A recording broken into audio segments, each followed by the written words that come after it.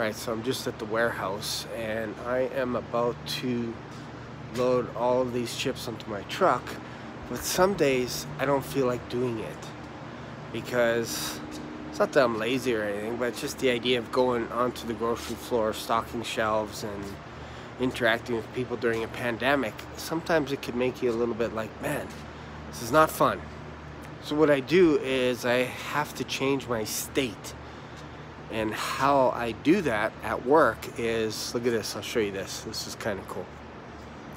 See this little circle here? Every door has that circle.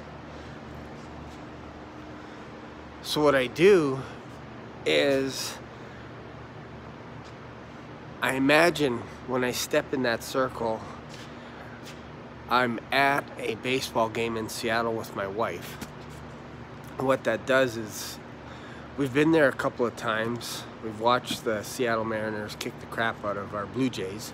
But that feeling of walking into the building, seeing the baseball bats at the top, like, I think there was like 40 or 50 baseball bats all over the place, and just the feeling of how big this stadium is was absolutely amazing, and it's just awe-inspiring. Seeing the jumbotrons and the crowd and the pitchers giving autographs to the fans and just looking around. It's just, that puts me in a fantastic mood because I want to go there again. Love Seattle. Seattle's one of my favorite cities. So when I'm at work, in order for me to do that, I'll just go over here, step into the circle, and all of a sudden, boom, I get that feeling of me being in Seattle, even though I see this big warehouse here.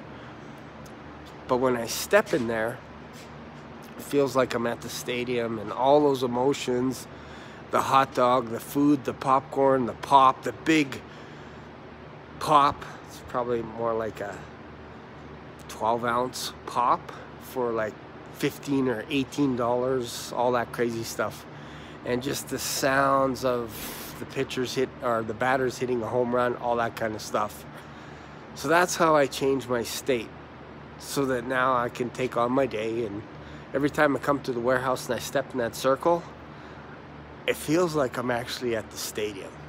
So that's what I do. Hopefully this has helped, and if so, let me know in the like, and I'll continue to make videos like this. Thanks a lot. See you later.